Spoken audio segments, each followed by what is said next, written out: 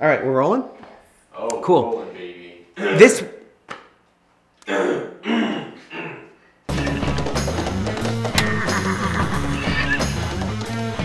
week on Just the Tip Tuesday, I'm going to talk to you about when you should shoot flat.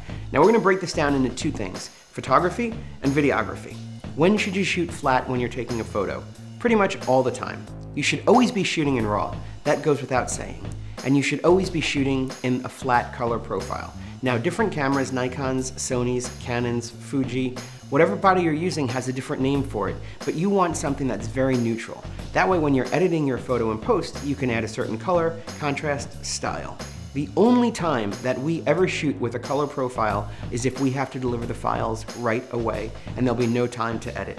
In that case, we'd use something that adds just a little bit of color and contrast, but does not give it any artistic or stylized look. Now, when it comes to video, we always shoot in a flat color profile. Different cameras have different names for that. Whether it's S-Log, C-Log, Neutral, Cine, you want to shoot in a pretty flat color space. If you're using multiple cameras from different brands, it makes it a lot easier to match that footage up, and it gives you the ability to bring back some shadows, some highlights, and really make the footage look the best it can. Thanks for watching Just the Tip Tuesday. Although we all feel that life is better with color, why don't you just add it in post? Oh, that's cute. Yeah, right? All right, I'm done. Bye.